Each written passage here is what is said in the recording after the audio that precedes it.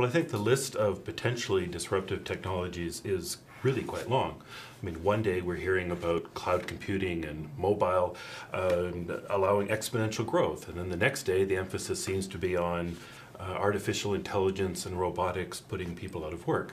But what's really important, I think, is the speed of change. All technologies are advancing at an increasingly rapid rate, and it's the speed of change that actually creates the disruption, not the technology itself. But having said that, I think if you think about the list of technologies that we hear about in the media, there is a common theme, and that is around digitization. So it doesn't really matter whether we're talking about artificial intelligence, or we're talking about the Internet of Things, or we're talking about virtual reality. There's a common thread beneath all of those that has to do with digital technologies. Well, unless you're in a purely technology-based business, I think business leaders need to be thinking about the changes that the technology is creating in the business environment and not focusing so much just on the technology itself. So what's important for most businesses is the kinds of changes in business models, business processes, manufacturing processes, the way we organize work, the way we organize businesses, rather than the particular technology. So if I were a business leader, I'd be thinking about things like, does the technology change the economies of scale in my sector? Does it allow me to defragment a sector, or alternatively, bring a sector together? Does it allow for disintermediation? So those are the kinds of changes in the business context that are taking place, and for most businesses, that's probably more important than the technology itself.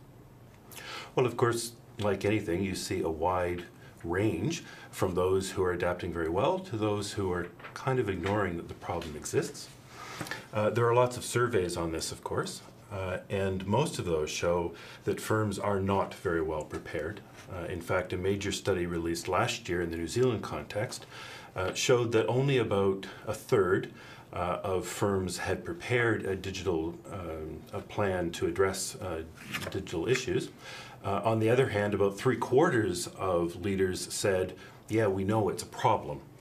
And if you really delve into that survey, one of the interesting findings that I found was that only 10% of business leaders were actually thinking about how digitization will change the product or the service that they offer. And that's really the most fundamental thing that could change. I think that leadership in terms of how someone guides an organization through these changes is going to become a key competitive advantage. So you can imagine that what's important is that someone have a very clear vision, but they be very adaptable in how that vision gets implemented, because they have to constantly learn and change and be adaptive as the environment around them is changing. I think it's also important that the leader not be fazed by change, that they be very comfortable in an uncertain environment, and that they can share that comfort with others in their organization. Because as we know, everyone isn't comfortable with the idea of change. So a good leader in the modern environment will be someone who is able to make sense of that environment for the people around them and give them frameworks so that suddenly people have clarity even when everything around them looks like chaos.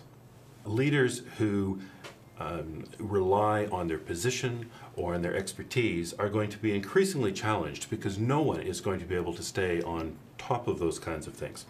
So what's really important for a leader is to be able to hire the best people and to trust them to move ahead.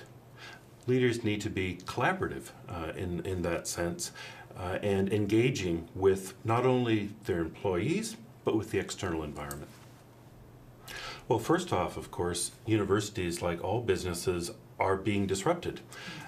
And to a certain extent, universities more so than many other kinds of businesses, because much of what we deal with is knowledge, which is easily digitized.